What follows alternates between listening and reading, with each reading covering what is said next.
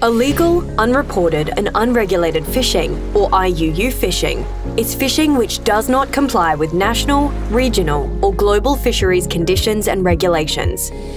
IUU fishing threatens the prosperity of communities and industries in the Pacific. Pacific tuna fisheries support economies and livelihoods, supplying around 60% of the world's tuna. The Pacific Islands Forum Fisheries Agency, or FFA, consists of 17 Pacific Island countries which cooperate to sustainably manage tuna fisheries in the Western and Central Pacific Ocean. Members and other countries interested in Pacific tuna resources work together to develop regulations for sustainable tuna management. Unfortunately, some fishers don't comply and engage in IUU fishing. Examples of IUU fishing include not reporting or misreporting catch, unlawful transshipment of fish between vessels, and fishing without bycatch mitigation techniques.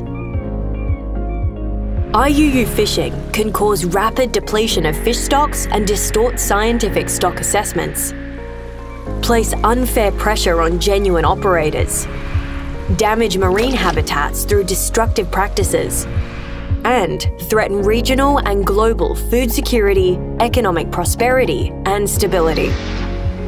FFA members utilise the Niue Treaty Subsidiary Agreement, or NTSA, to help address IUU fishing.